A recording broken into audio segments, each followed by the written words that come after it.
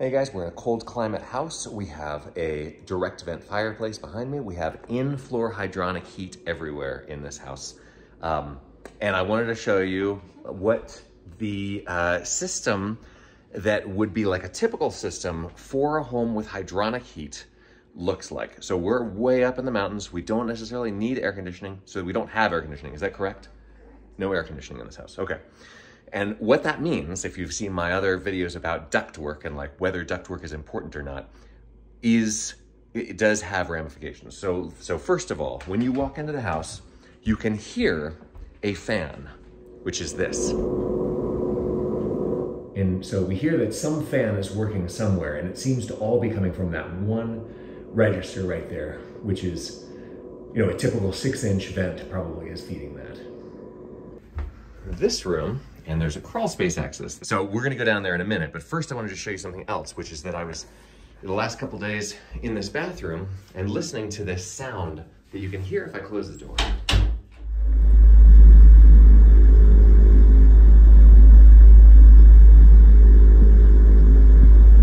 So at my parents' house, that sound is actually a sound that you hear in the crawl space all the time. And in their case, it's this like foot massager that my mom always has on. And so I was like, there's no way that these people have a foot massager. This is clearly some device that's at work in the crawl space below us. So let's go down and have a look. So we can see that there are 2 fans that are active downstairs. One is an ERV, a heat recovery ventilator, which I normally don't recommend, and radon fan. Both of them are active. Here, there is a filter alarm up here. So let's go down and take a look. Okay, so first thing is, this is a crawl space that is unconditioned. We can tell that it's supposed to be outside because there's insulation in the ceiling. That is Knauf EcoBat, by the way. It's brown in color.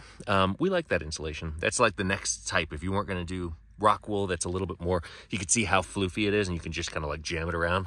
So this is a little softer than rock wool, but it doesn't off-gas a lot of stuff. It doesn't have a lot of additives in it. Okay, so this is an exhaust fan that goes from the crawl space to outside. It seems like it's either on a timer and it's not active right now, or it's just not running. And I would bet the second, based on a couple other things that I found down here. This is one of the 3 ways that you can have this crawl space meet code. You can either have an exhaust fan that goes outside and pulls air from the crawl space to outside, thereby depressurizing the crawl space, making sure that the house doesn't receive air from the crawl space in winter, that it's like depressurized. So we're getting rid of stuff that comes up here from the ground, which might include radon, which we have a radon system we'll look at in a minute. The other 2 ways are to keep an opening between the house and the crawl space open all the time, like so, or to condition the crawl space directly with a heating vent. So here is something, it says stale air from bedroom hall. That's from way upstairs.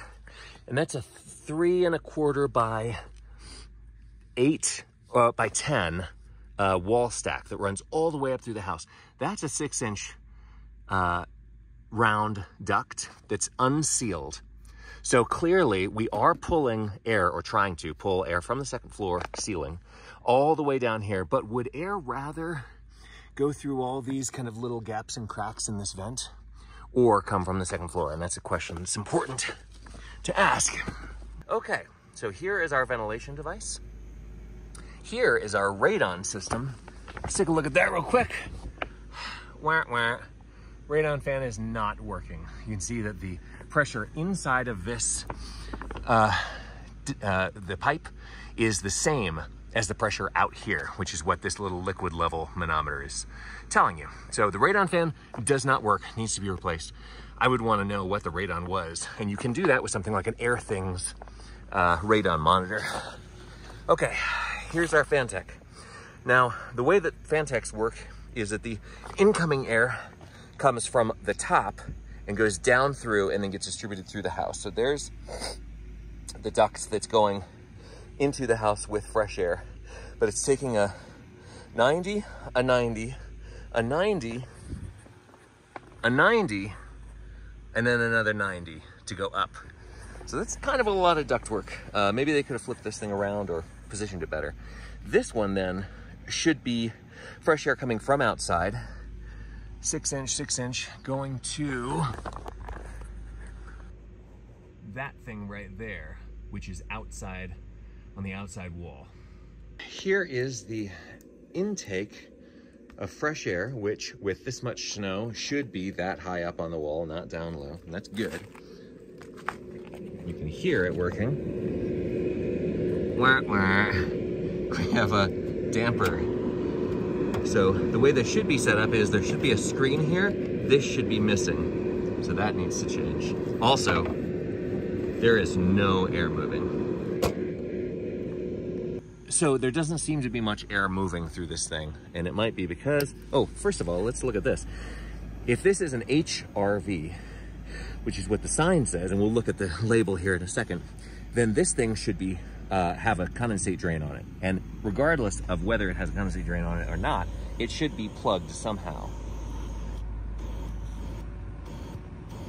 And that's an exhaust. So it's actually drawing air from the crawl space and going up into this machine and being distributed throughout the house. And I don't know if you can see the dust in here, but like this is not a place to draw air from. So we've got leakage because of unsealed joints, and also we've got leakage because of this thing right here. When we open this, woo! Okay. Ugh. Wow. That is why we don't have any airflow. So that's actually a pretty cheap filter. This is the standard filter that comes with Fantex, which is like a MERV 6 or maybe even a MERV 4, I'm not sure. The incoming fresh air stream, totally clogged. Outgoing stale air stream, also totally clogged. There's no way that there's air flow through this thing. So yes, this is an HRV, and one of the ways you can tell is because this thing is real freaking heavy. So it's made of metal or plastic, but it's got heavier components than the ERV core.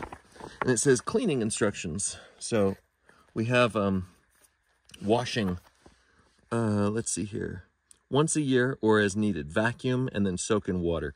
I'm gonna go ahead and take care of that for my buddy. And yeah, we'll clean this stuff out and then we should be good.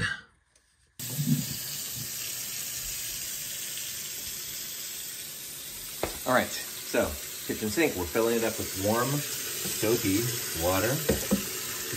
Maybe a little bit like that. So the directions are printed on this core, and I'm pretty sure that a lot of the manufacturers will have this stuff. So first of all the cores, ERV and HRV, are washable, from Fantech at least. And it says for optimum efficiency, vacuum the surfaces, then so, and you can see that there's not much on this. So we don't need to worry. I'm gonna wipe it down, but vacuuming is probably unnecessary because there was nothing getting through because of the filter. So these should be cleaned 4 times a year, once every 3 months, so that this doesn't happen to you. Ew, you just peeled that right off? Yep. Gross. And likewise on the outgoing. So this is what's weird is, like, you know, tune in for the Home Chem Mastermind Mondays, because it looks like the outdoors is polluted, but also that's coming from inside. This stuff is coming from inside. That's skin flakes and all kinds of stuff. It doesn't stick together quite as well because it's not full of like big dust. It's full of the skin flakes, I guess, are smaller dust. But also we get little spider bits. Spider bit. Ooh. Pretty awesome. Delicious moments. And this is how you get your fresh air. So this is part of why the carbon dioxide hasn't dropped below 1200 in the house. Because of course, when you were just using an ERV, and I'll have more videos about this, when you're just using an ERV to clean the air, you're not taking advantage of scrubbing the indoor air. Instead, what we're doing is just taking air from inside and throwing it in the garbage, which is outside. And you have to do a lot more of it, which is a big energy penalty and also a humidity penalty. If we had an ERV core, which I think is totally doable, I believe that we could get an ERV core to replace this one. You don't have to replace the whole machine. Then you could actually have the humidity be a lot more stabilized inside the house. In winter, it'll be moisture, and in summertime, it'll be, well, not drier. Here, it's gonna be super dry outside in the summertime, so you'd want it also to be moisture in the summertime. So anyway, an ERV core always does better with that, even in cold climates. Don't let people tell you it's cold climates this and warm climates that. It doesn't make any sense anymore. Maybe in the 90s that was true, but it's not anymore. And if you wanted to increase your filtration, we're in the mountains. There's not a lot of pollution outside, but you could get a MERV 8 filter max. That would be like a green, non-see-through filter. This one you can see, you know, this is a MERV 6 or MERV 4 maybe. So, great. Clean this. We're gonna put this in the soapy water and let that fill all the way up. And before I turn the water back on, we'll go ahead and close this out. Hopefully this works. We don't have our like instruments with us, so I can't test the airflow, but we know that there wasn't any airflow before because obviously. And now that the HRV is working again, we're down below 900. It is drier now, which is one thing to note that I was warning us all about. The one other thing I'd say about the system is that it's all 6-inch pipe that's unsealed.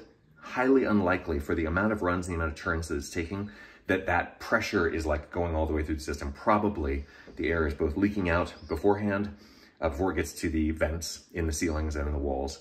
And also when it does, it's at a very low rate, low velocity that is. So it's not helping to mix the air at all, which is why you would have ceiling fans. So this is kind of what those consequences of just having an ERV or an HRV to clean the air and provide a healthy indoor environment. It doesn't really do a good job with some of the 5 factors we got just to review. Circulation, it's not doing that because it's not fast enough. Capture and filtration, we're only using this to capture bulk from the house. We're still exhausting from the bathrooms and from the kitchen, always exhausting the kitchen with a one-way exhaust, but the bathrooms are one-way bath fans. Filtration is not happening because an ERV or HRV does not circulate air. It doesn't grab air, filter it, and put it back in the house. It only takes air from outside, inside, and throw it outside and bring air in from outside to replace. Humidity control, not doing because HRV, that's a big one. I would definitely recommend to my client to replace, my buddy, to replace this core with an ERV core if he cares, which he might not, and that's okay. And then dilution air, we weren't getting, now we are, and now, unfortunately, he's gonna have to know that like, what the initial installer did not tell him, which is that you need to go down in your crawlspace 4 times a year and clean these filters and then clean this core once a year. That's not gonna be like a fun maintenance job, but remember, life is maintenance. Maintenance is life, it's okay. Pressure relief, this is a balanced system. As long as it's clean, it should be doing that too. Although we're not accounting for how airtight the house is with the kitchen exhaust fan and all the bath fans, things like that. Okay, so that's like big rant at the end, but that's all to say, if you were confused by any of this in this video, watch lots of the other hundreds and hundreds of videos that we have on this topic. Please do comment below if you have other things to add about homes like this in a northern climate that use hydronic heating, which is, has these weird side effects. Tune in next time.